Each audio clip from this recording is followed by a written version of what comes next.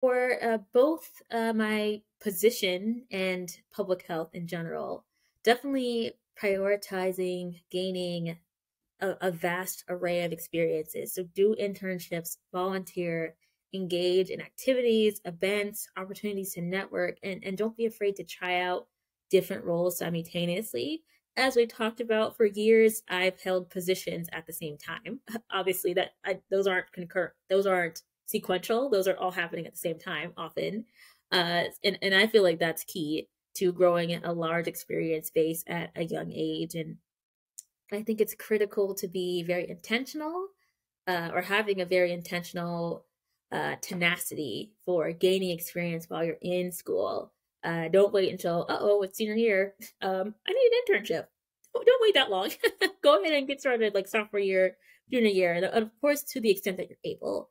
Of course, be mindful of burning yourself out and your mental health. Absolutely. Welcome to Public Health Careers. I'm your host, Omari Richards, founder of the Public Health Millennial. We're going to dive deep into public health topics and career journeys. You'll hear diverse career stories, absorb professional development and career strategies, get tips, while also learning from others to help you in your own journey and learning of public health. Learn about the vast world of public health careers, or just hear public health stories. Stay tuned so we can do our part towards a culture of health, well-being, and equity for all. Welcome to Public Health Careers. In today's episode, you'll hear more about 1. How to gain a broad range of experiences as a young health equity and public health practitioner and researcher.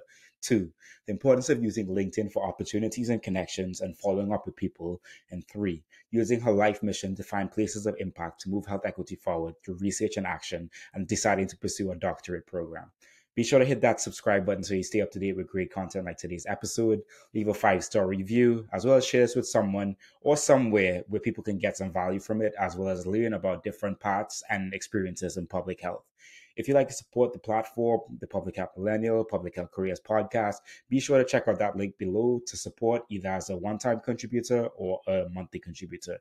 Greatly appreciate that, and be sure to share this with someone. Hope you enjoyed today's episode. Hey, this is Asli McCullers, and I'm an aspiring health equity researcher and changemaker, and you're listening to Public Health Careers. Today, we have an aspiring public health leader with a passion for health equity, social justice, helping others, and spreading joy. She conferred a Bachelor's in Biology from Towson University and is a current Master of Public Health candidate at the University of Delaware. She works in many roles, which include Health Equity Research Associate at MedStar Health, Graduate Research Assistant, Founder, Director of Leaders in Equity, Access and Diversity in Public Health, as well as in an Associate Student Contributor with the Public Health Millennial. She is currently applying for public health PhD programs and is searching for health equity and practice opportunities. We have Asli McCullers, BS. Welcome to the show. Thank you. I'm so excited to be here after all this time being on the show. I'm so honored. Thank you. It is my pleasure. It is my pleasure. I'm trying to get my cheering sound to work. Yes.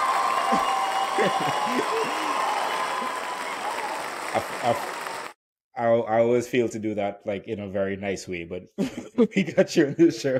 Welcome to the I'm glad to have you on the show. So first and foremost, how do you identify and how are you doing? Sure, yeah. Again, my name is Asli McCullers. My pronouns are she, her, hers, and I identify as an African American woman. Awesome. And how are you doing? I'm doing well. I'm excited. I'm hopeful. It was just spring break. So rest, but also doing a lot of exploring for PhD programs, which I'm sure we'll talk about later. So a lot of decision making happening, but spring break, so no homework. So I'm feeling sunshiny. Awesome. No homework is always a plus. Yeah, I'll take it. Right. Anytime. And before we get more into your collegiate story, what does public health mean to you? Yeah, this is an amazing question. I think for me, public health means protecting and advancing the wellness, like the state of being well, the state of being healthy for all people. So that where we see it on a public basis, public health is a people-facing discipline, and it's work that I feel like sits in service. It sits in kindness and a commitment to the desire to support policies, research, interventions that bolster health for all people and regardless of their social positioning. And of course, that pulls health equity into the conversation. And which for me means bringing social justice and public health together. Well said, well said. And also in your intro, you talk about, or I spoke about you being someone that spreads joy. What are some ways that you actively work to spread joy? Oh my gosh. Yeah. I mean, beyond just service and again, that commitment to kindness, I hope that my energy and just kind of the spirit of spreading, I call it sunshine, being sunshiny to others. I hope that that alone helps positively impact the people around me. And just like showing that sense of community care and that dedication to community care is, how I hope that I embody spreading joy in my work. It's life is too dark and it's too short to not be intentional about spreading joy to others. So I try to make that actionable in my conduct to life and the work that I do and just the aura that I bring into a room. Love that, love that. And I would say firstly that yes, you spread joy. Like working with you is a pleasure, and I'm glad that you have like this enthusiasm and happiness to you. And I definitely feel that joy. I feel like that does a lot of that come or stem from like bell hooks and her understanding of like love, or not so Wow. much. Yeah, I mean, I actually have not read like super deeply into bell hooks. I know that very, very influential work, but I should get more into that. But no, that's just the way I am. But Okay, I love it, love I it. should ground that in some theory. That'd be great. Right. But I just like the fact of like making it actionable, because so many of us don't think about it as actionable. We think about it like just happening to us, but like making it actionable actually means that I can actively do something to spread this joy and do joy and like bring more sunshine, as you said, into the world. So yeah. Yeah. Okay, awesome. Well, I recommend Bell Hooks if you're interested in Okay. reading Yes, something. I've gotten many recommendations for bell hooks. It's about that time. Yeah, I don't know. You're going to your PhD program as well, so, so you got to find time as well. Yeah, for Right, sure. right.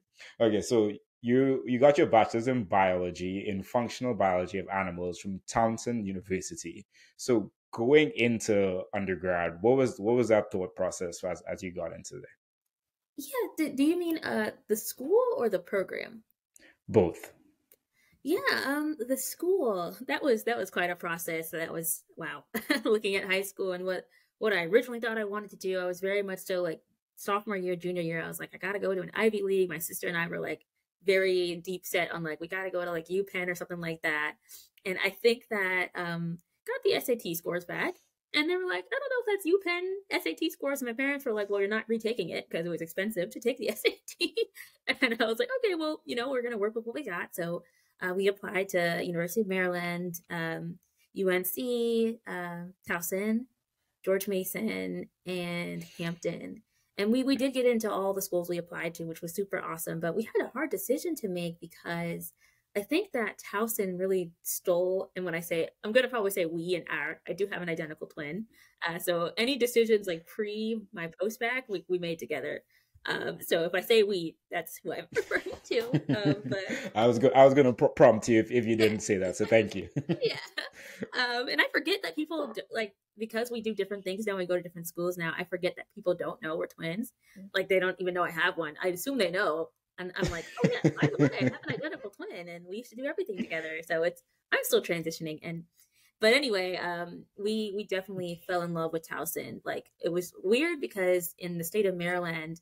I don't want to say weird, but it was definitely an interesting experience because in Maryland, at least back then, I don't know anymore, but in Maryland, sort of like the main school that you want to get into is UMD.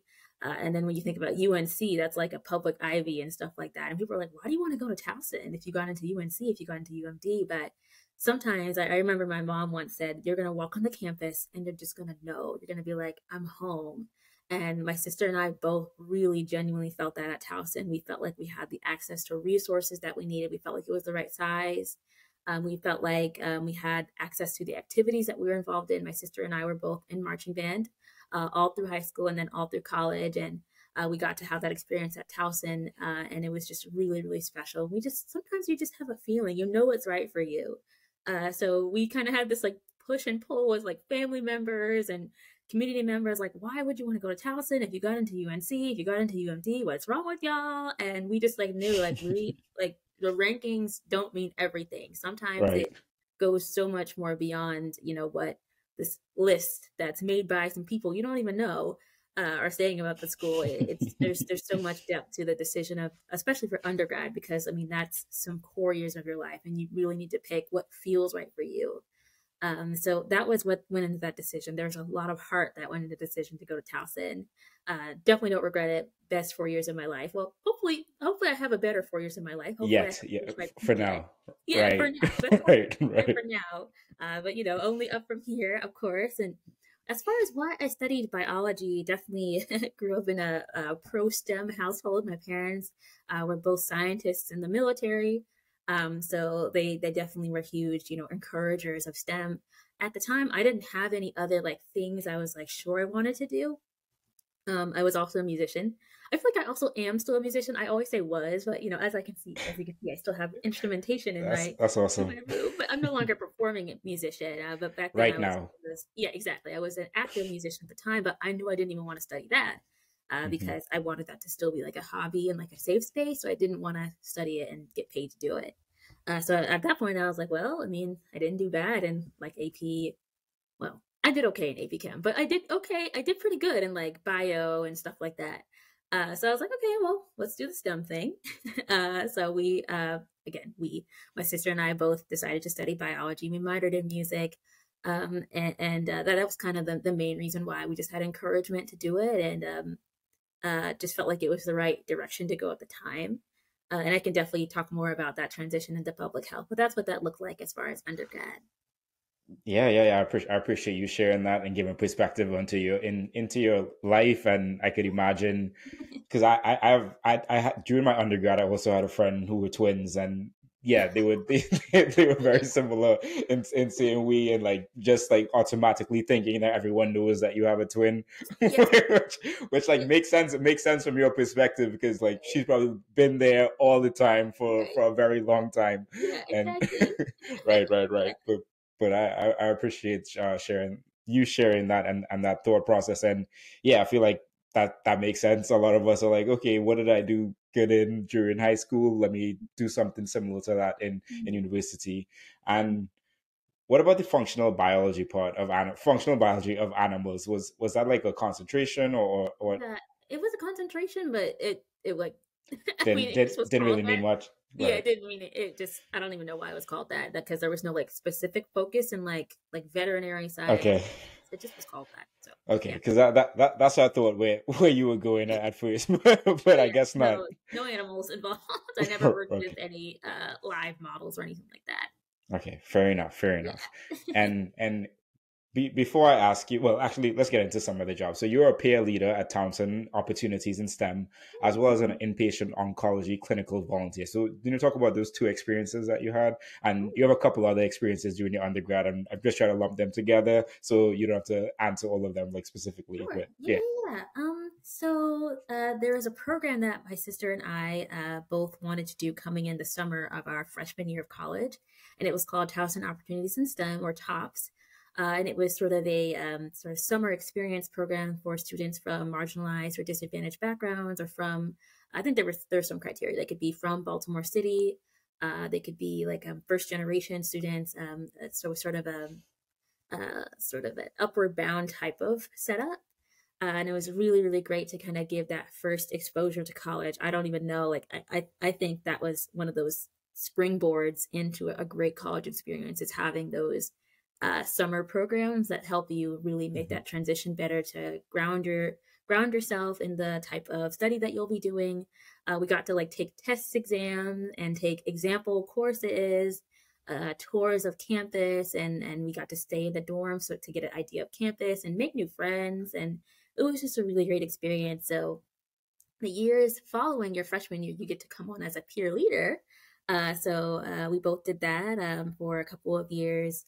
And it was great to be able to step into that mentorship role, because again, that was a very formative experience for me, and so that was really exciting. And as far as the volunteering, I did a couple of volunteer roles, but that was definitely a key one. I was in the inpatient oncology department. It was just called that, but it wasn't actually oncology. It was actually just a mixed use floor with all kinds of patients with different conditions that had them there. All kinds of stuff was happening. They just called it that because that's what it used to be. But it was really exciting to kind of get that clinical exposure. And I think again that was one of my first sort of steps into knowing, okay, I don't think I belong in the lab. I think I belong somewhere more facing the community, facing patients. So that was a really eye-opening experience. They gave me like scrubs and stuff, and I got to interview patients to see what their experience was and like satisfaction with patients, and got to do a little bit of shadowing. So that was a definitely a transitionary experience for sure. It was great. It was at Greater Baltimore Medical Center, or GBMC, and that was a lot of fun. And highlighting just the importance of like that exposure to understanding like what you can do with this biology degree, and then like in that realizing like, is this really the route that I want to go, and realizing like, not so much. And I guess into that point you became a research intern at University of Maryland School of Public Health. Yeah. So I wanted to ask, before you talk about that internship, when did you know about the term public health? Like when did that come up for you? Was it because of this internship and it being at the Maryland School of Public Health, or did something before kind of happen? Yeah, that's a great question. Like when I started to really solidify my understanding of public health, I would say, there are probably times throughout the early years of my undergraduate degree that I was starting to be intentional about looking into what I actually wanted to do with it. If I'm remembering correctly about the timeline, I think for a long time I wanted to go into nutrition or like dietetics. So kind of, I think from there I started saying, okay, maybe epidemiology, and then maybe that's where the public health terminology started to come into the space. So that was probably the end of sophomore year, the beginning of junior year, that I started to really say, okay, I think the public health direction. Now, as far as a personal definition, that's evolving over time, of course, Right. even still to this day.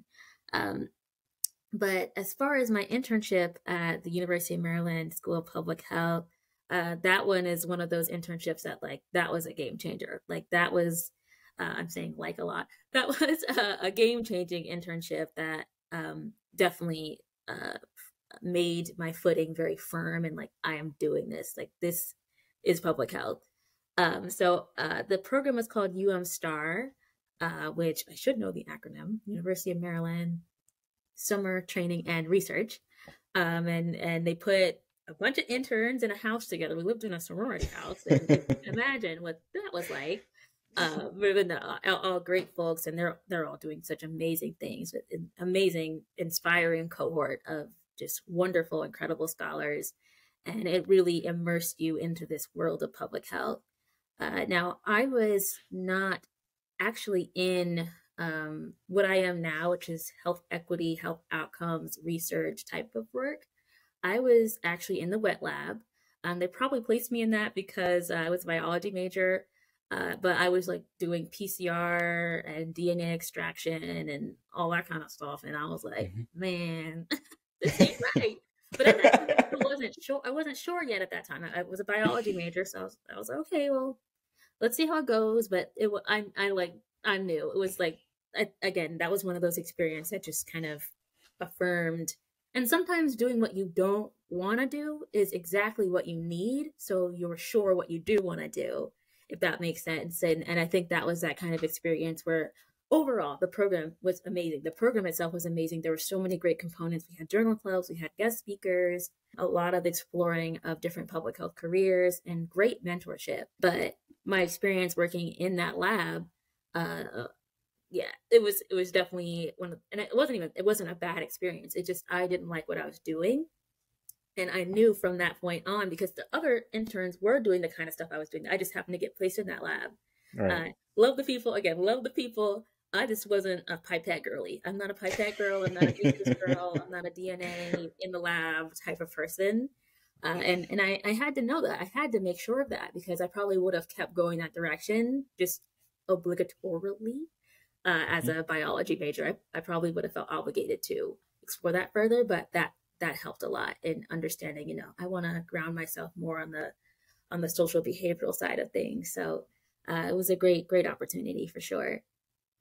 Yeah, that speaks to everything. It's like, especially in undergrad, not knowing what you want to do, putting yourself in things that you think you may want to do or you think you may not want to do, like just to see like can I confirm that I don't want to do this, or can I confirm that I do want to do this, or like just getting direction, because it yes, it's 4 years of life, but it goes by pretty quickly in the larger scheme of things. And like getting those experiences and those exposures to all the different ways that you can apply what you're learning, or like just understanding what direction you want to apply the research you're learning. And I think like it's awesome that you're able to be in this space and say, okay, I don't really like this PCR and all this like microbiology type stuff, but I like the social science research that those other people are doing. And I'm guessing like just being in the house and being around those interns helped you to kind of understand, oh, this is something that I can also do.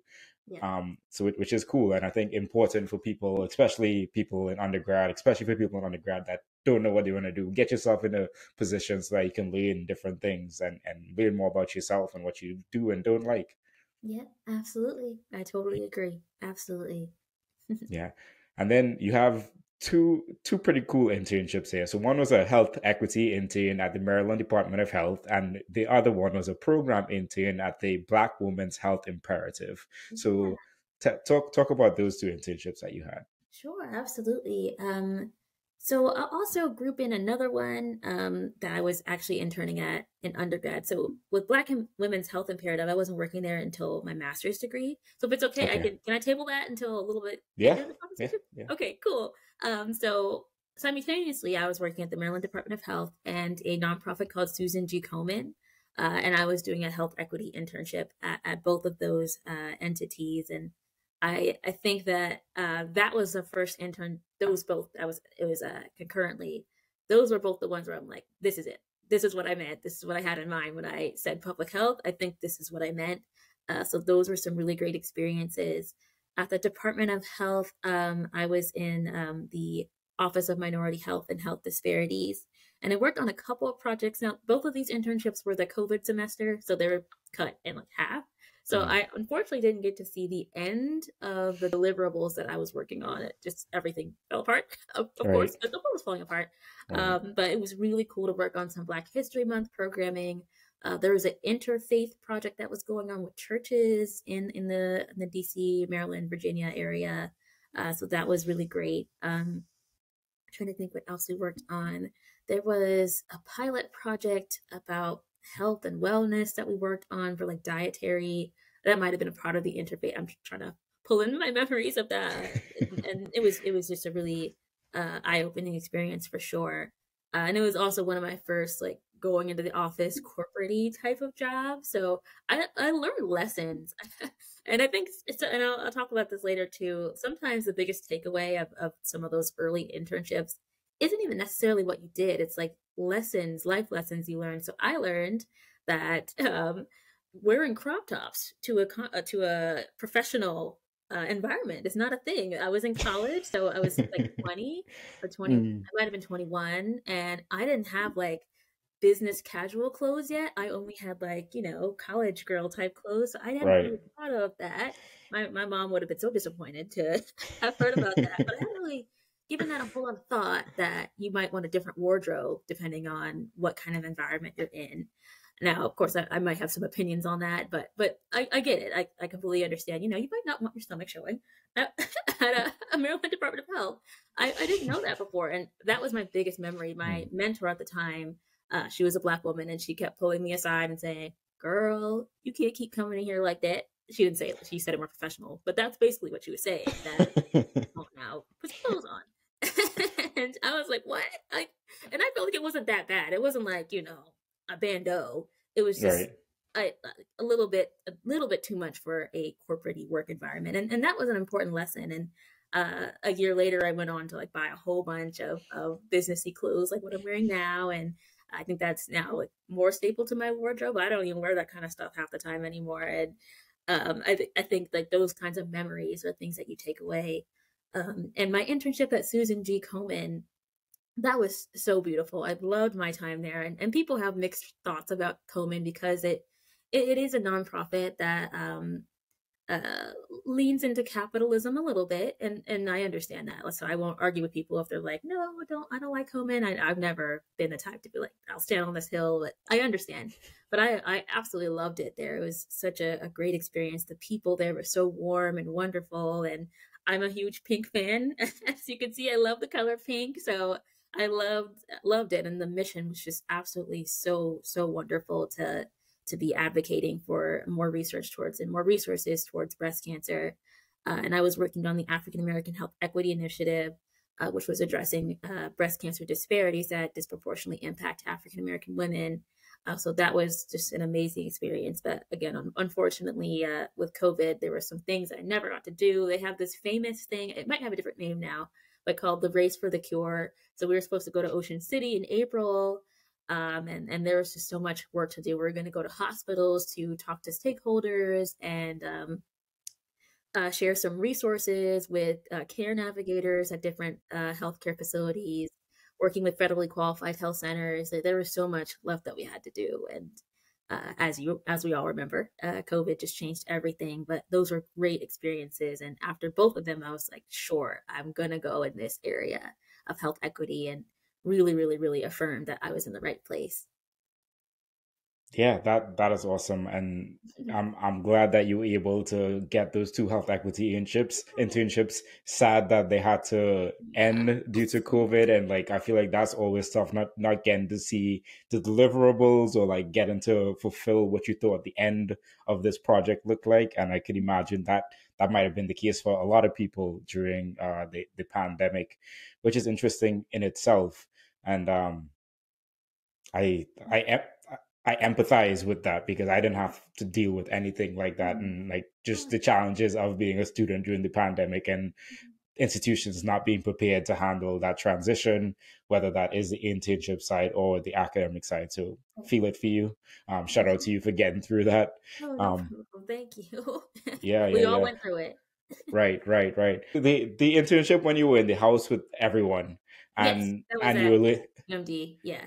okay, UMD. Okay, I was right there. So you and you're learning about like the social science research side of things, as well as like now getting this health equity, these two health equity internships. That did that solidify like what you wanted to do going forward, or like because at the beginning you're like biology, nutrition and dietetics, epidemiology, maybe, and then you learn more about public health. So what was the thought process like after these two internships, these three like positions and roles in your Yeah, thought process? absolutely. And I think one more, and I know I always am doing a million things. There's one more thing that I think was really important, Hmm. and that was my role as a peer educator on campus. I was in a program called Diverse Minds Peer Education Program, and I was the first lead peer educator. And the mission of that group was to bridge the gap between diverse identities and mental health. So we were working to dismantle stigma and to start those conversations with historically marginalized communities about talking about mental health and about kind of walking into mental wellness as college students. And we had events, we did trainings, we did sessions. So I think that role was probably one of the most pivotal as well. As far as your question on, sorry, can you ask the question one more time? I just want to make sure I answer the right question. Yeah, I'm just asking like after all these experiences and Yeah. this understanding of like research from a different perspective, did that solidify or like help you to like figure out what your next steps were, or like just think about what your next steps were? Yeah, absolutely. I think collectively, they all kind of locked in my commitment to public health for sure, and looking at it through a health justice, a health equity lens. Absolutely, I think I pulled that out of all those experiences combined. As far as what I wanted to do next, I thought I wanted to do an MPH immediately after, but I ended up finding out about a post-bac program through the NIH called Post-Baccalaureate Research Education Program. And they have multiple sites nationally, and it's a paid program for 1 year where you get to kind of do science, basically.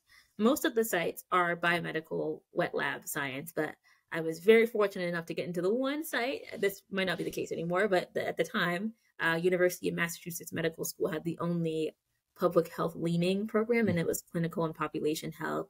And I think that one was also a huge driver in health equity research. But going back to undergrad, I think definitely going into graduation and trying to figure out what was next, I felt very sure based off those experiences. Absolutely. Okay, well, thank you for sharing that, Yeah, and no I'm glad that problem. you were able to take those experiences. So, before we talk more about the post back, and Yeah. I'm glad that they didn't put you in the wet labs again, but they put you on the Yeah. public health side of things. Mhm. Were there any undergrad takeaways that you wanted to share with like students that are in the undergrad right now? Yeah, sure. I had a recent conversation with someone about how undergrad, and I think we talked about this just now in this conversation as well. At least for me, it's not really so much about what you learned in like that really hard class. Like if you ask me to describe anything from advanced physiology or physics or even cell bio, which is core biology classes, I wouldn't be able to tell you where to start. I wouldn't know a thing. I don't remember. Because for me, undergrad was more about understanding who I am as a scholar, building healthy habits, and growing as an individual. My brain grew so much. I absolutely needed that personal and social development because I grew up very sheltered and just finding my footing and setting up my compass or my GPS for the rest of my life is my biggest takeaway from undergrad for sure. I love that. I can echo that because I do not remember a lot of the biology that I took, nor the chemistry and stuff. And yes, it is a lot about like the other aspects of college and university. And Yeah. shout out to you for the 4 best years of your life for now. Yeah, for now. Yeah, I have Definitely not. not peaking. Yeah, Definitely not peaking. definitely No, not no. me. Right, right. It's only the start. It's only the start. Yep. Okay. So how did you learn about this post back position, and then talk more about what you did in it? So again, I originally thought that I wanted to go the MPH route because I was starting to understand that a lot of public health careers, you are going to want an MPH to transition into them and to be able to grow in that role. But it wasn't that I necessarily didn't feel ready, but I had also been thinking about something else, like maybe a post-bac. I don't even know where I got the term from. I just knew it was a possibility. Right. So my sister and I, we both were looking into it, and I think my sister is the one who found the NIH version of this program, which is called PrEP. And I think we were both like, yeah, I think this is the right next step. So maybe in it must have been September, October of 2019. So this is the first semester of my senior year of college, was when we started seriously looking into that and having like preliminary interviews with some of the faculty directors and really giving that a lot of thought.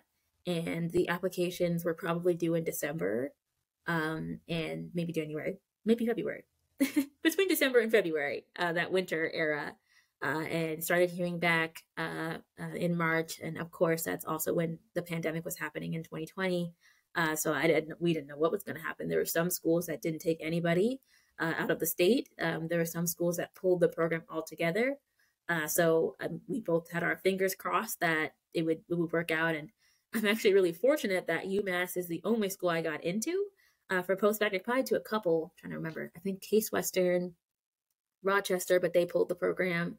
VCU, but they were only taking Virginia residents. And I was waiting for a very long time from UM-SOM. But I didn't even hear back from UM-SOM until June, and I had to Wow. decide on UMass in April. So I was just like, kind of, I Right. can't really wait. I have to decide. And I'm really, really glad that happened because if I had gotten into UM-SOM, they would have absolutely put me in a wet lab. But again, at that time, I might have just like said, okay, well, I guess I'll do it. But I like needed to, trust myself that I knew that I needed to go this public health route. So the fact that I only got into UMass was a blessing. Because I Mhm. also probably would have tried to stay in Maryland because, oh, my family's here and there's so much more social support here. And I don't want to go to Massachusetts. But I didn't even end up going to Massachusetts because it was completely remote and because of the pandemic. So I never moved. So I won. So it was the best. It was absolutely amazing, and I loved my experience in the program. And that was my main exposure to the research part. Up until that point, it was all practice based. Kind of what I did at Star at UMD was kind of research, but again, that was wet lab, and I wasn't writing papers, and it was a summer program, so it was more like just going through the motions. But I wasn't an actual research assistant, which is a summer program. So my role as a post-bac researcher at UMass Med, I really got to sink my teeth into some projects and understand what research looks like in a full scope manner. And I think that is definitely that experience that positioned me into being a health equity researcher. So that was a 1-year program, and it was a funded program, so no loans. And if anybody wants to know more about it, I'm happy to drop the link and share some information about that for sure. But absolutely enjoyed my time. It was, again, a 1-year program, so short. And I didn't even get to visit until years later. I didn't even get to go to Massachusetts until I went to a conference about a month ago. But yeah, great experience and very important for my career. That sounds amazing. And yeah, please share the link. I will put it in the show notes so people can check that out. It sounds like it was meant to be, that everything worked out that way, and like a win-win-win all around. And I can imagine that it probably solidified, yes, this is what I want to do. I want to do more of this. And then you got your master's of public health in epidemiology at the University of Delaware. So tell us about that transition from post-bac into thinking into about master's programs, and then why you selected University of Delaware, or like, yeah. So the post-bac program, the prep program, it is, again, there was only, at the time, things might have changed. At that time, UMass Med was the only one that wasn't, I don't want to say hard science, I feel like we're phasing out that term, but the only one that wasn't bench, like wet lab, biomedical type science. So, but for the most part, they do expect prep scholars to transition into PhD programs in biomedical science. And in the biomedical science discipline, you don't need a master's. Usually, I mean, if you do a post-bac, you don't need a master's. If you still need more research experience, you might want to get an MS. But with that post-bac, you should need to get an MS, and you can go straight into a PhD program. And that's what my sister did. But for public health, you're a little bit more limited if you apply to a PhD program without an MPH. There's a lot of programs that won't take you if you don't have an MPH. And I just didn't feel like I was quite there yet where I was ready to commit to a PhD level scholarship. I felt like there was more for me to do. There was more experience for me to build. For that reason, I felt like an MPH was the right next step for me to kind of affirm the discipline, because as we both know, public health has so many different disciplines. Like, I'm doing epi, but I'm going to transition into social and behavioral sciences. And all my experiences have been social behavioral health equity. But again, my concentration was epi, and there's data science, statistics. So it is really important to make sure for a PhD, like, this is what you want to do. And I feel like public health is very, to its core, even if you are a researcher, it's very rooted in practice. So the more practice you can get, practice-based experiences on the ground, in the field, I think the better. And I wanted to take my MPH to do that. So that was my decision there. And they were very supportive of that. For choosing, by they, I mean the people at UMass Med. And for choosing my master's, at the helm of the decision was funding. I was very deep set on getting a full ride, and I was love it. Yeah, and I was very blessed to receive the Graduate Scholars Award here at University of Delaware, and I'll probably say UD a couple of times, which was extremely generous. And I recognize that funding of that nature is not easy to come by for master's students. But beyond that, UD has been absolutely amazing. I'll share that I did also receive acceptance into what some might call elite institutions, and I'll name drop, like Hopkins, Yale, Brown, Cornell. And I did get a little bit of pushback from my family, like, girl, now you can just take out some loans. We'll make it work. Like, my family, like, we'll make it work. But nope, I wanted my full ride. And, I never had that moment where I'm like, dang, I really picked UD. I never had that moment ever. I never regret it. I prayed to be here at University of Delaware. I remember walking around my neighborhood back in Frederick when I was during COVID, when I was with my parents, and I was walking around my neighborhood and just walking back and forth, just praying that I would receive that fellowship funding. And it is so worth it. My mentor, Dr. Yonda Cuffey, is absolutely world-class. Working with her has been nothing short of just incredible. And we're just so aligned in our interests. And She's a fabulous mentor, a fabulous second mom. I love having second mom type mentors. And I knew as soon as I met her, I wanted to roll with her. And that's so important. That's very, very important. It's something in my PhD journey I've learned is something I was truly blessed to be able to do. And my department has been so incredibly supportive. It's a very nurturing atmosphere. And given that the MPH program at UD is very new, I think my cohort is going to be the third graduating class.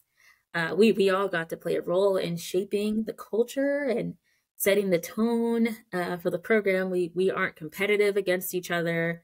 We all know everybody because it's relatively small, and we all just wanted to see each other win. And as a whole, UD has so much to offer. It's so please, to the viewers, don't underrate the flagship state schools. They are the public schools. Like, there are so many resources, so many ways to get involved. There's so much vibrancy and so much energy from all the undergrads and the activity. And there's just an incredible amount of diversity and commitment to community. So I'm a huge supporter of public schools for public health. Absolutely. And I really enjoyed my time at UD. Absolutely. Well, thank you for highlighting that. And I feel it goes to say, like, you make whatever your Masters of Public Health program is, and like the program doesn't make you. And to that point, like, shout out to you for choosing the program that fit you best, that paid all the bills. Yeah.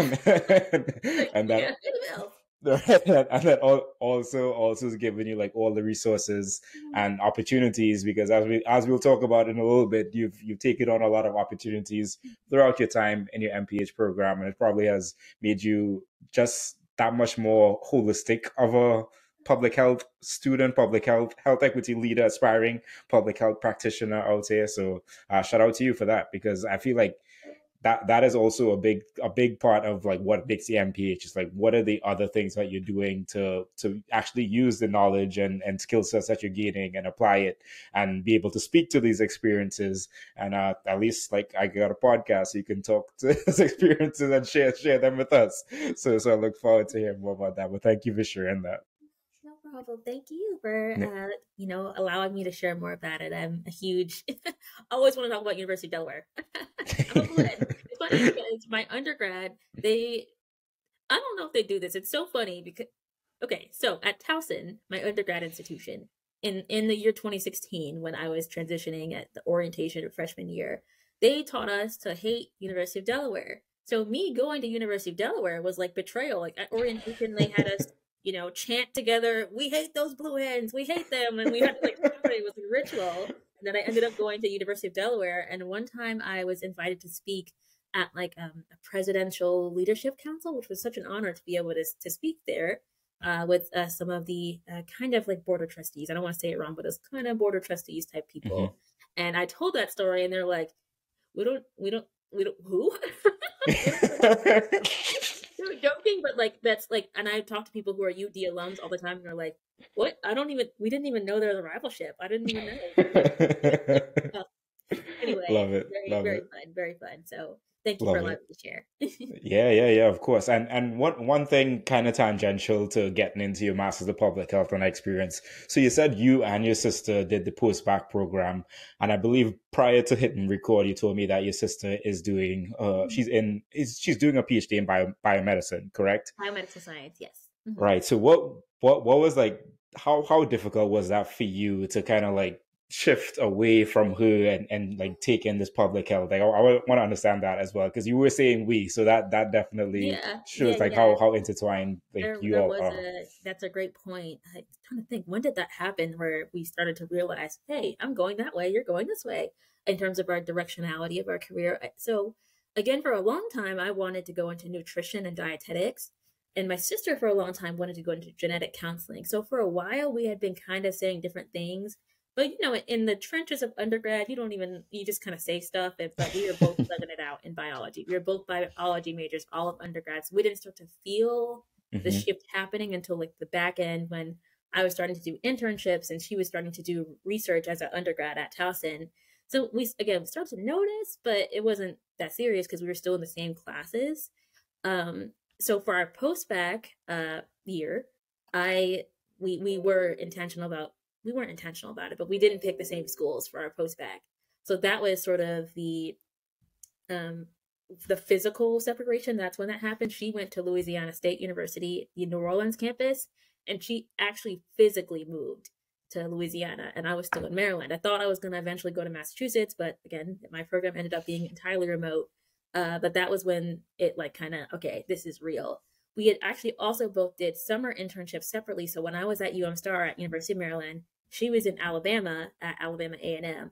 So that was our, I guess, first separation physically, but that was only a summer, and we didn't know what was going to happen after that. But we started to notice like subtle changes in our interests as far as what we wanted to do. But I think it wasn't official, like, oh wow, we're gonna go different directions in our career until the post-bac year. But honestly, we still have so much in common. We're both very much so interested in DEI and equity. She has her own diversity organization at Penn State, and we talk about, you know, our shared interests and our shared experiences with having an organization and in our commitment to DEI type of work. Of course, health equity and DEI are the same thing, but I'm also interested in DEI and social justice. So we definitely still have a lot in common, and we're both grad students. So it never feels like, oh my gosh, it's so different. She like works with mice and stuff, and yeah, no. yeah, that absolutely not. And it's actually kind of nice because we were never competing with each other for jobs. It was never like that. So I think that was also really healthy as well, that we weren't actually like trying to apply for the same types of jobs. We had enough not in common where it never felt like competition between each other, because that wouldn't have been healthy either. But I don't think we would have ever been like that, but still. Yeah, well, thank you for sharing. And I know before you're saying like she's your advisory committee, and you're probably her advisory committee as well. And I think that is like very beneficial, especially with both of you all being in like this biology health space, and then coming at it from different perspectives to be able to share those different perspectives with each other as you grow. And like as you said, they still have a lot of interest. So yeah, shout out to you all. Thanks. You're welcome. So during your Masters of Public Health program at University or UD, you were the founding director for Leaders in Equity, Access, and Diversity in Public Health at University of Delaware. You want to talk about that experience? Yeah, absolutely. So I again, the program was very new. I was in the I still am in the epidemiology program at University of Delaware. It's very new, so we didn't have a whole lot of organizations in existence for students to come together and share our visions outside of class. So I definitely identified that need, and I think that a lot of students were interested in health equity. We're interested in community service. We're interested in taking what we were learning in class a step further rather. So I had a vision. I had been wanting to do this for a while, but I was like, let's do it. Let's make it happen. So I remember kind of just sleeping on it and trying to think of the acronym, the name, what was it going to be? Because, you know, we love our acronyms in public health and in science. Right. So I think in a dream, the name came to me, Leaders in Equity, Access, and Diversity in Public Health. And the mission of the organization is to create a community of scholars that are interested in advancing health equity and dismantling health disparities. And we do that through research initiatives, through community service, and through camaraderie building in the College of Health Sciences at the University of Delaware. And it's open to grad students as well as undergrad students. And we fulfill that vision as far as in the research arm. We have an IRB approved study that is now active called Diverse Perceptions of Birth Giving among college enrolled young adults, where we're gauging the opinions, the ideas, the thoughts, the emotions that young women and birth giving folks feel towards the idea of having a baby one day or not having a baby or whatever their reproductive choices are. And that is through interviews that we will be qualitatively analyzing. And we started recruiting, and we're in the middle of the interviews right now. And it's been really, really a great experience to be able to PI. I've never been a principal investigator or anything, so it's my first experience kind of designing a study from the very beginning, from the vision, from the mustard seed, all the way to now we're doing the interviews, and it's happening. It's really, really incredible. Writing the IRB, kind of the processes of the funding for it, like that whole process. And now I'm also the one that proctors the interviews and building a research team that has been such an awesome experience. And I'm really grateful to have been able to have the support to do that from my colleagues as well as from my department. Community service, we recently had an event where we made sort of snack/hygiene kits, and we had like snacks and different hygiene items in the bags. And I took them to Blue Hand Bounty, which is another place that I'm also very involved on campus in some other organizations, including Black Graduate Student Association, Grad Student Government. But one of the other ones that has been such a deep place in my heart is Blue Hand Bounty, which is our food pantry on campus. And being able to address food insecurity in that way has been such an honor. So we took the bags it's based out of a church on campus, and we took them to the church, and they're gone now. So people definitely needed them. There was like 60 of them, and they're all gone. And this was like less than 2 weeks ago. So it shows that people definitely were happy to take them, and there's a need there. And they had like encouraging messages on them, and it was really cool to be able to do that. And we also have gone to food banks. So it sounds like there's a food insecurity focus, which makes sense because that's something I'm passionate about. But definitely that community service and camaraderie building. We had a diversity and public health mixer last semester. We want to do it again this semester, do a little bigger and bring in a guest speaker. But that was great to be able to just kind of casually share over some pizza our experiences and how our identities, our social identities, how our lived experiences shape our journeys in our public health career. So that was a great conversation that we had last semester, and hopefully again this semester. But it's been a really great experience, and I'm hopeful to take the organization to my next school and kind of continue to grow it. I only got to be well, I guess I'll always be the founder, but I only got to be the director for 1 year because it only existed as of spring of 2022. What year is it? Mm-hmm. As of spring of 2022, we became an official registered student organization. But it's been an honor, and I'm excited to do more work and do more leadership in this field for sure. I love that. I love like starting with just creating a peer space for people where you saw a gap for like equity leaders. And then it's amazing just to see like what that, just starting that turning into a PI opportunity and having this entire research project that is going on. And like, I think to that point, it just shows leadership, it shows initiative, as well as it shows like your willingness to put in this work to get and support communities that need the support. And as a student as well, it's not easy, especially while you're doing the other things that we're going to talk about in a while. So shout out to you, and like really, really big kudos for being able to take that on and just making it what it is. And I look forward to seeing like what it turns into. And yes, you should definitely take it to your PhD school. Yeah, I plan on it. Thank you. I appreciate your kind words. It's an honor, and I'm blessed to be able to do it. Awesome. Okay, so you tabled this a little bit earlier, but you were a program intern at the Black Women's Health Imperative. Yeah. I would love for you to chat more about that. Sure, absolutely. So, tracing a little bit back to my post-bac year. So during the events that were happening the summer of 2020 regarding the racial reckoning and the sort of resurgence and climax of the Black Lives Matter movement, I really was taking steps to get serious about health equity and what work was I going to do in Black health specifically. So I was already looking for volunteer opportunities. I wasn't looking to get paid. I was living at home at the time, so I was good with my payment for my post-bac program at the time. So I wasn't looking to get paid. I was looking for volunteer experiences that could really strengthen my grounding in advancing Black health. So I think I had already maybe heard about Black Women's Health Imperative just through the grapevine, LinkedIn. But I was like, all right, I gotta do some work with these folks. So I just cold messaged one of the directors. I didn't exactly know her role at the time, but she went on to be my boss. Her name is Janae Epps, and she at the time was the director of the My Sister's Keeper program, which is a sort of sub program of Black Women's Health Imperative for young Black women aged 18 to 30. So I messaged her. Again, I didn't exactly know her role. I just knew she worked there and she was in a leadership position. I just cold messaged her on LinkedIn. And I was like, hey, what's up? Can I be involved in Black Women's Health? Of course, I didn't say it that way, but I sent her a very professional message to express my interest in being involved with Black Women's Health Imperative in either an unpaid intern or volunteer capacity.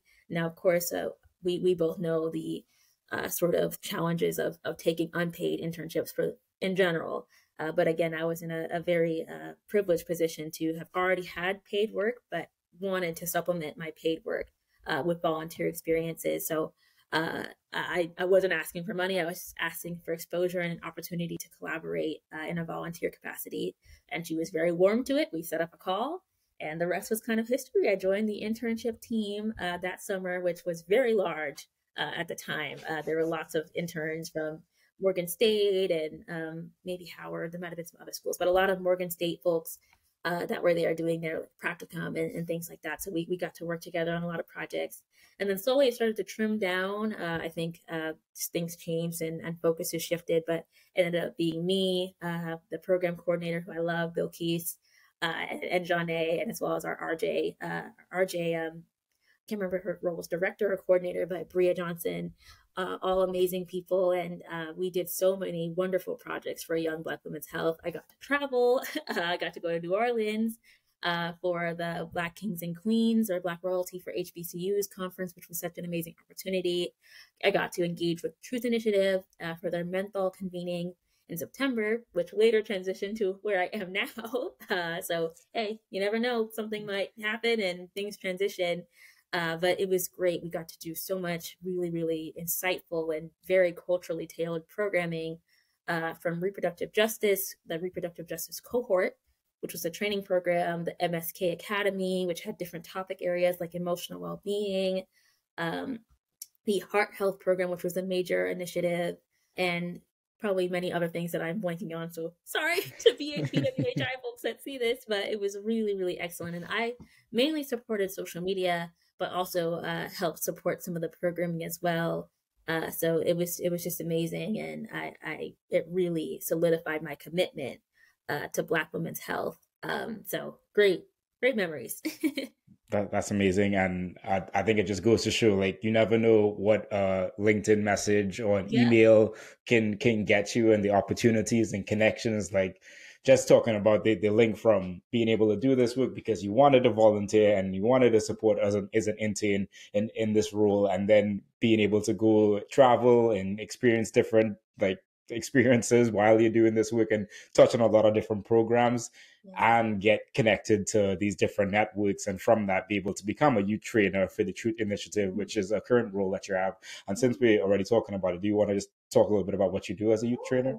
Yeah, I actually just started, so I might not have as much to say about this one, but that's a very recent occurrence. It turns out as I was transitioning out of BWHI, that role began, so it was totally seamless, which was a blessing. But we're going to be doing work in helping address the use of vaping and the use of flavored menthol in tobacco products, and how that impacts youth and young adults.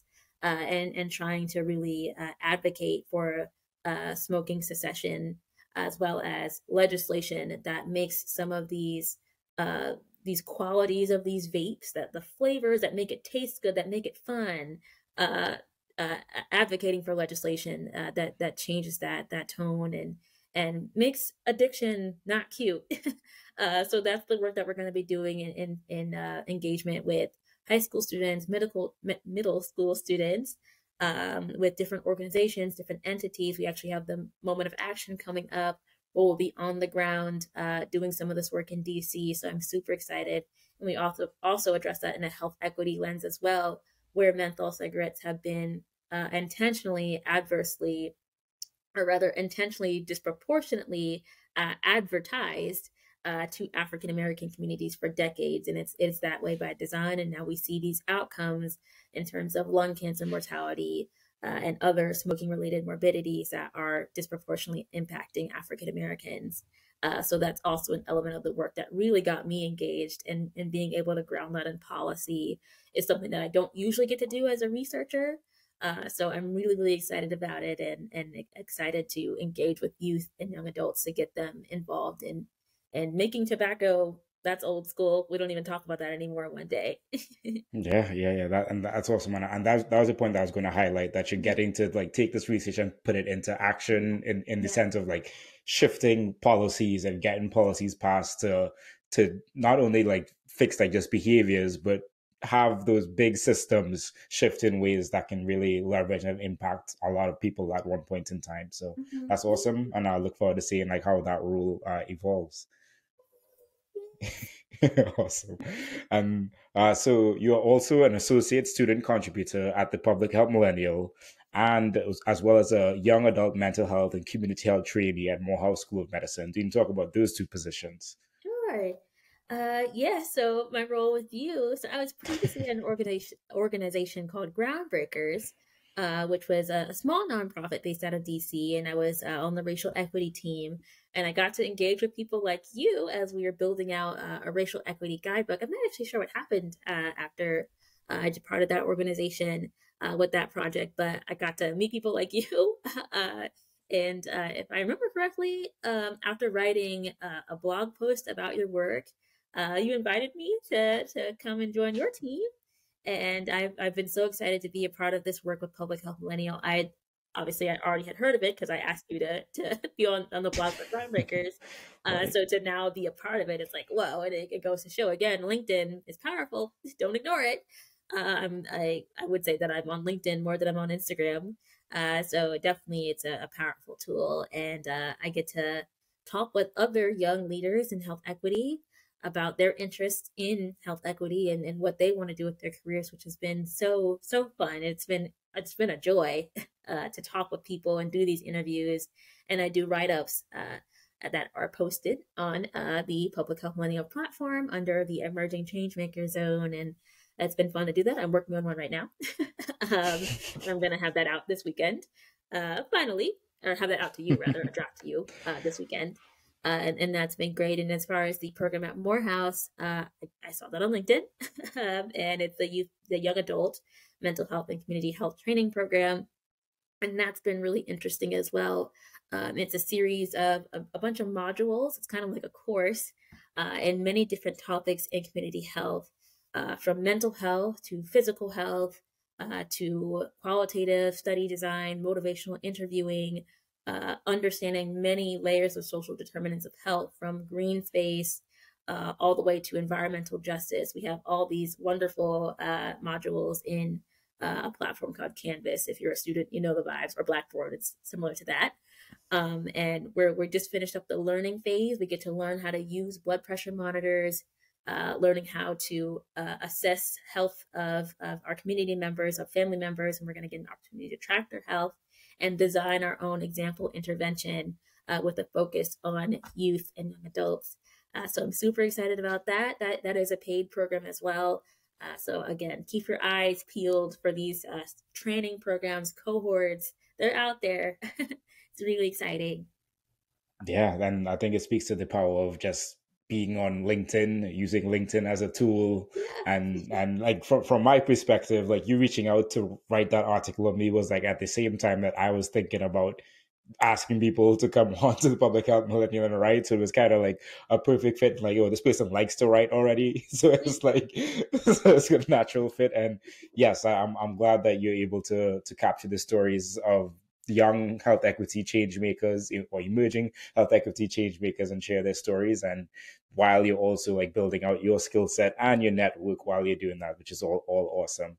And shout out to you for that the Morehouse School of Medicine work that you're getting to do there. It sounds like it's very encapsulating of a lot of different knowledge bases and skill sets that you can apply in various ways. So that's awesome. And on LinkedIn, are there like specific pages that you follow? You just like follow people and then it just kind of pops up on your timeline? Yeah, I just connect with people if they're like doing research that's relevant to what I'm interested in. I'm never afraid to send a quick invite. If they sometimes it'll prompt you to like say, hey, this person doesn't know you, please send a note. So yeah, do that if you're like they're total strangers, they're completely out of your network.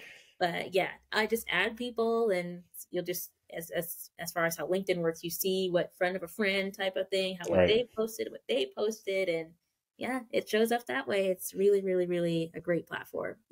Yeah, and that's the power of LinkedIn and having like people connected to you, is that if they like or comment on something, you're going to see it in your timeline. So just having people that interact on LinkedIn as your connections and interact with things that are useful to public health and health equity and your career growth, I think is just very, very helpful. So yeah, definitely awesome.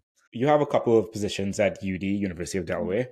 Mhm. Two of them you currently do, one you used to do. So you were an intercultural engagement student leader, and you Mhm. currently are a social justice peer educator and a graduate research assistant. Do you want to talk a little bit about those? Sure. The intercultural engagement student leader role. So there's a new center at the student center. So kind of like the main hub where students come together to eat and study in some of the offices.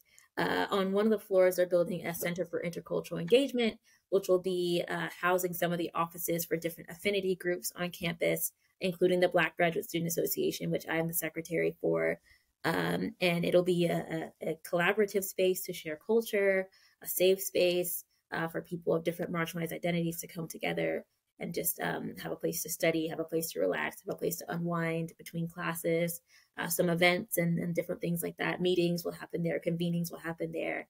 So they needed a team of advisors to help shape the vision of the center as far as visually what it would look like, the features, the square footage, all the details. We got to see all the schematics and help pick the furniture, all that kind of stuff. We got to play a role in, so that was really cool. And that definitely kind of helped me get my footing into student diversity and inclusion. I know earlier I said I'm also very interested in DEI, which isn't the same thing as health equity, but definitely they're relevant to each other and they're interconnected. So that is how I heard about social justice peer educators. Now, similar to my peer education role back in undergrad, where we get to engage with students, different organizations, fraternities and sororities, offices, different campus entities, and majorly the freshman year seminar. I think most schools have something like that. At Towson, it was called Towson Seminar, but first year, like first semester students, they have to take this class where they just get an intro to college. And that was one of the components of the class. We got to go to different FYS classes to teach them a kind of an intro to social justice and an intro to diversity, equity, inclusion. So being able to engage on a peer-to-peer level with the future leaders of the world is something that I'm honored to be able to do in that capacity. And it's great to, again, take the work beyond writing a paper and presenting at a conference, but getting on the ground and talking to people about, about racial equity. It's really important, about equity beyond race. I don't want to restrict it to race alone, but very, very important work across the board. And then as far as my role as a graduate research assistant, again, I work with Dr. Yonda Covey, and she is the PI of a study called High Blood Pressure Stories, which is a digital storytelling intervention. In it, we're kind of showing African Americans in Delaware videos of other African Americans telling their story about hypertension, how they manage it, how they found out, what their journey means to them, and what their advice is to other folks like them. And we're kind of seeing, hey, what do other people think of these videos? Are they helpful? Are they powerful? Do they motivate other African Americans? Because in the Black community, storytelling is powerful. Sometimes the doctor telling you don't do this, and sort of looking into medical mistrust and how that is an important challenge for the African American community, or rather barrier. Looking at interventions that kind of work around that and use neighborhoods, use family, use community care is something that it's really interesting to be able to do that. So getting to go out to the community, do recruiting, and really engage with folks to bring them into that work has been sort of the core of my experience as a GA, and super exciting. All great. Yeah, that's Yeah. that is awesome. And like just being able to, as you said, like engage with people in the community and get your feet on the ground and really, and I think that kind of talks to like your position as a youth trainer, because it seems like from there you're getting the insights from those students and then using those insights to kind of elevate their voice to that advocacy platform to kind of change the systems around them. So yeah, very, very relevant work overall. And that's really cool. And so you also work as a health equity research associate at Yes. MedStar Health. So share about that position that you I have. was a little worried, like, oh, that's an important one. Yeah, so that has a similar startup to BWHI, where I was on LinkedIn and I was like, I want to find someone to work. I'm not going to apply. I'm just going to ask. And at this time, again, it was in a volunteer capacity. I just wanted more experience. So I emailed who became my boss. Her name is Dr. Delia Wesley, and she is one of my biggest inspirations. So actually what happened, I emailed them way back in 2019, because back then I was actually just in college and wanted to volunteer places. As I mentioned earlier, I'd already volunteered at GBMC in a hospital setting. So I was, at the time, I was looking for something similar to that. Wasn't even in research at that time. But I think it just got lost in the sauce, COVID, something like that. So at the end of 2021, I was like, okay, well, let me try one more time, because I was actually really interested in getting to know some of the folks there. So I messaged Delia on LinkedIn, and she was like, "Oh, yeah, sorry about that. I remember seeing your resume. Sorry you fell through the cracks. Email this person, like the administrative director, Amy Will, and they brought me in that way. And so I started out as a volunteer in the Center for Health Equity Research. And in probably a couple months later, they wanted to bring me on in a paid position. So I'll also say that as some advice. And I know there's a question later about advice, but that's another advice, that sometimes volunteer roles will turn into a paid position. That happened at BWHI as well, where I started as a volunteer, and eventually they began to pay me. So do good work, and they'll invite you to stay. Of course, not always, but they might. So that was really great, and I still am at MedStar. And we do such a huge array, and I think that's why I've evolved to be a multi-outcome person. We do a lot of focus in women and infant services, perinatal reproductive health.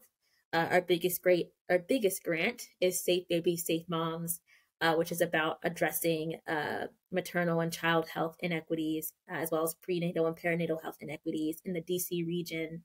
So I've gotten to be a part of implicit bias trainings, all the way to some exciting projects that are happening now in terms of social determinants of health and postpartum depression screening, diabetes in the prenatal period, maternal medical legal partnerships, department climate, department trainings, patient provider communication. We did some digital health.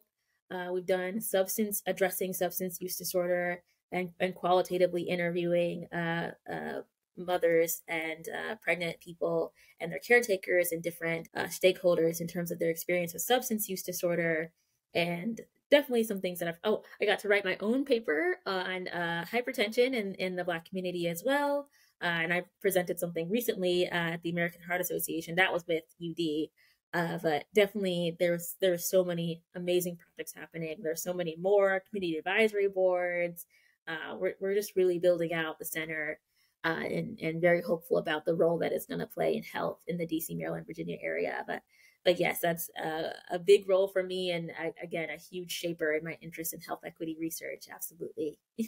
Key message there as well, like follow up. You never know what falls through the cracks and what that message can mean. But I also love the perspective of like being a multi-outcome person or multi-outcome public health professional, because that's important, because so many issues, quote unquote, intersect, and there's just so much overlap. So understanding that, like, we need to focus on multiple things. Like, so I guess some people might push back on that, but I will say that it's important in like a systems level perspective to focus on those intersections of the issues, because that's where the actual change is. And when you look at organizations, many grassroots organizations, they don't work in one issue, they work across multiple issues that affect their communities. And these are the organizations that are impacted most by the issues that surround us and have not been given a chance to have the solutions or let their voice be raised up to the solutions or be part of the conversation. So yeah, love that. And I look forward to seeing like where that role takes you and where you go afterwards. Thank you. I appreciate it. And I think that's all my work. That's just all. But yeah, that's all amazing work. And I know that you're wrapping up your MPH program currently, and you are pursuing a PhD program. When did the idea of pursuing a PhD program come to you? Because I know earlier you said that you weren't sure if at first you were like, I'm not sure if I want to do my MPH. You got the post back, did your MPH, and you said because you weren't ready to go straight into PhD type program. So when did the PhD come up, and like what's the thought process there? And you don't have to share about the exciting news that you are going to share soon, but let us know about that thought process. Yeah, absolutely. So my mother actually has a doctorate degree. She has a doctorate of management. And she was working towards that when my sister and I also have a brother. So she had 3 kids that were minors when she was pursuing this degree. So seeing her work towards that, and she had a lot of sleepless nights. I'm telling you, it was rough on her, but seeing her achieve that goal at such a young age was very shaping for me and my interest in education. So I think that there's a sort of light that was ignited by my mom, and seeing her do that, it's just something that kind of ignited a fire in me that I knew I always knew that I wanted to do a doctorate degree because of that inspiration. So I'm very thankful to my mom for that. But as far as more specifically in my career, I really see myself being a researcher, and again, beyond the paper, but really taking it to another level.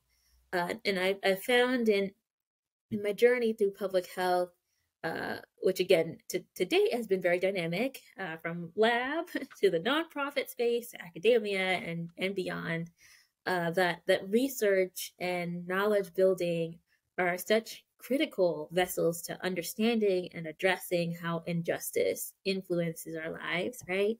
And getting to the core of that why statement. Why do these inequities happen? How can we fix them? Is an area of work that I feel myself feeling is the most me. And this is the most true to my story. So as I've grown in my work as an aspiring health equity researcher, I guess I found that I've grown into my work as in understanding barriers to care seeking, healthcare utilization, perceptions, patterns of health. And I'm specifically interested in adolescents and young adults. What can we do in this early portion of this life course to ensure that young people aren't going before it's their time to go, specifically young marginalized people who inevitably will happen to more as a result of the consequences of oppression in the United States. And I'm excited to engage in research that would hopefully at the end of my career, I can look back and know that I contributed to the longevity of marginalized folks, and that not being an anomaly, but a reality, right? And to me, that's core to wanting to pursue my PhD. I want to have extensive training in conceptualizing questions, designing studies, translating findings into, I guess, programming and policy.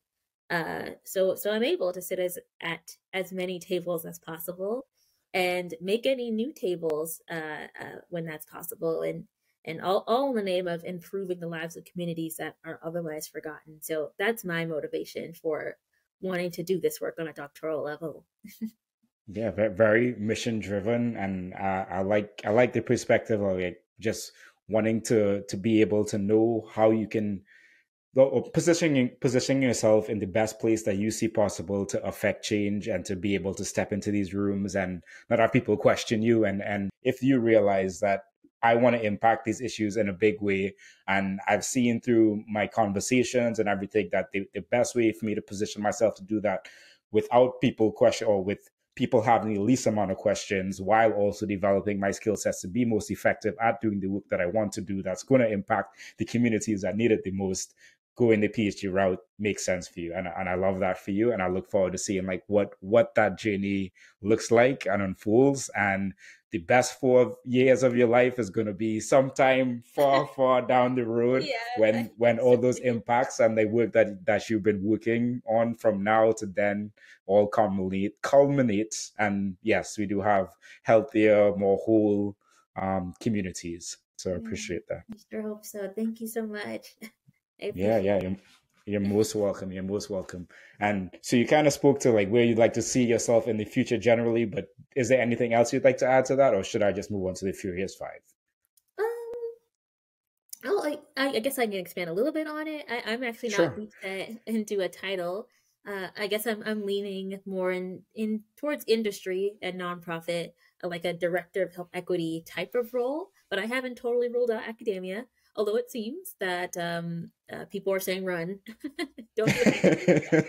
It also seems kind of awesome to have my own lab and write my own grants and mentor students. But I'm listening to people when they say stay far away from academia. So I'm going to take my PhD years to think about that and we'll Right. see where I land in a couple of years. But most certainly positions that center me in health equity research, practice, and policy.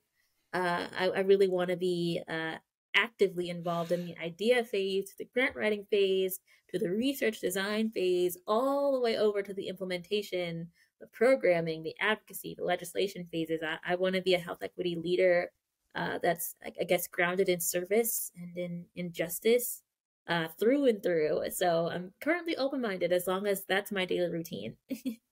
Love that. Love that.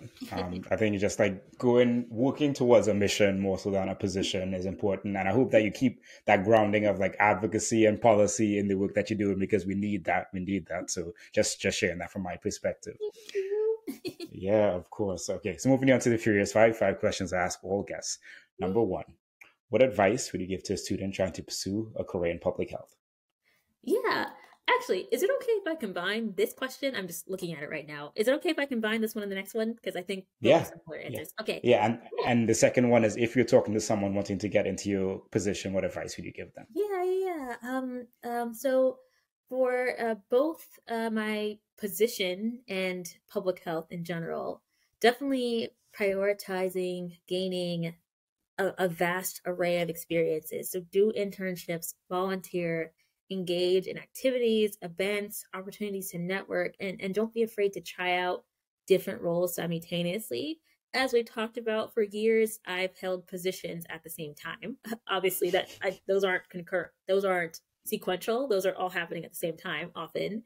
And I feel like that's key to growing a large experience base at a young age. And I think it's critical to be very intentional or having a very intentional tenacity for gaining experience while you're in school. Don't wait until, it's senior year. I need an internship.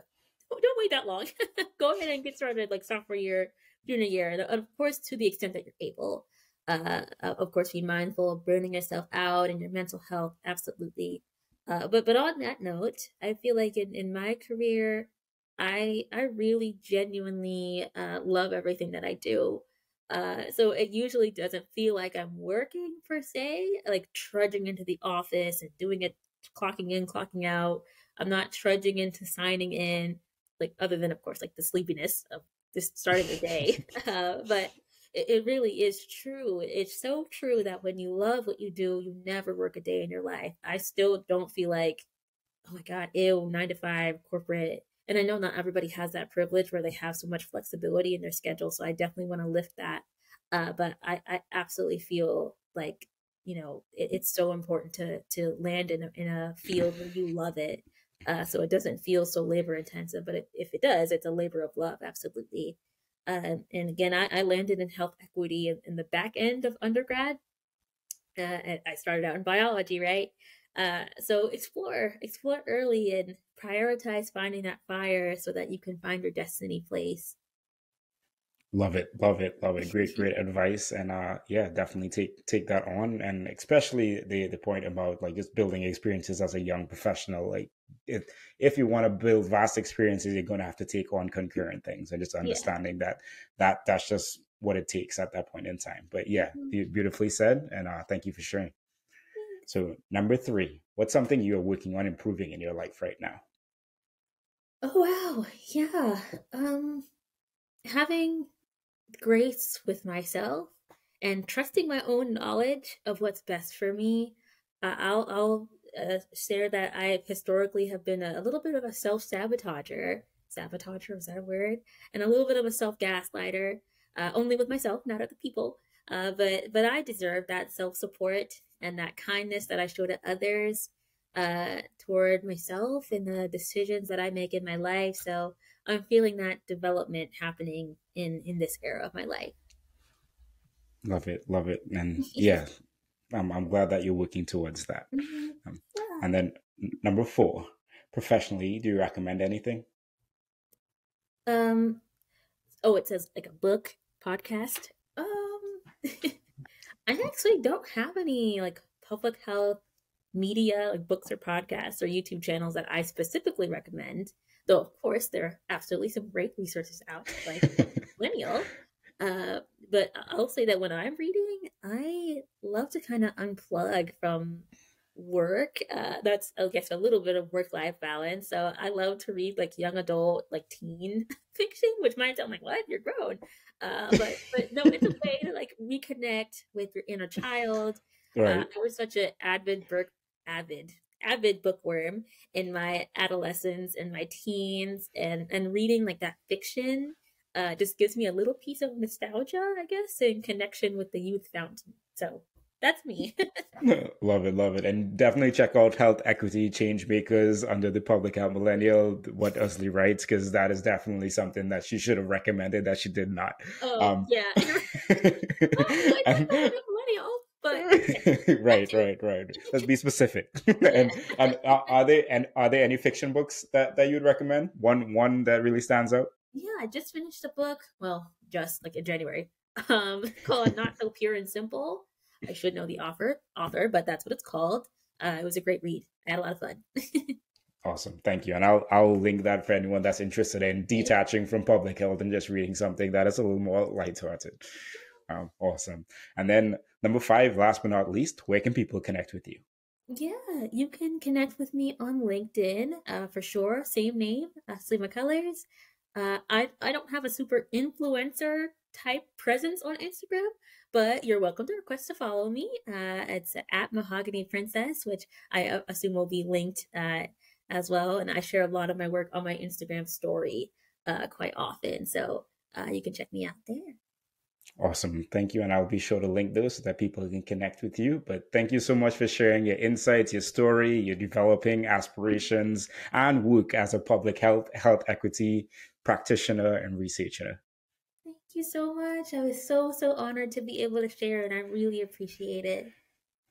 Yeah, truly is my pleasure. Look forward to seeing your career growth. So thank you for giving me the opportunity to be a part of your journey. Yay, thank you.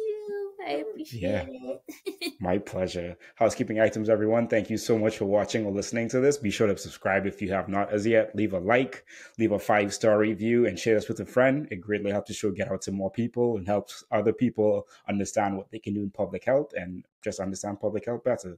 Appreciate you all. Peace. Bye.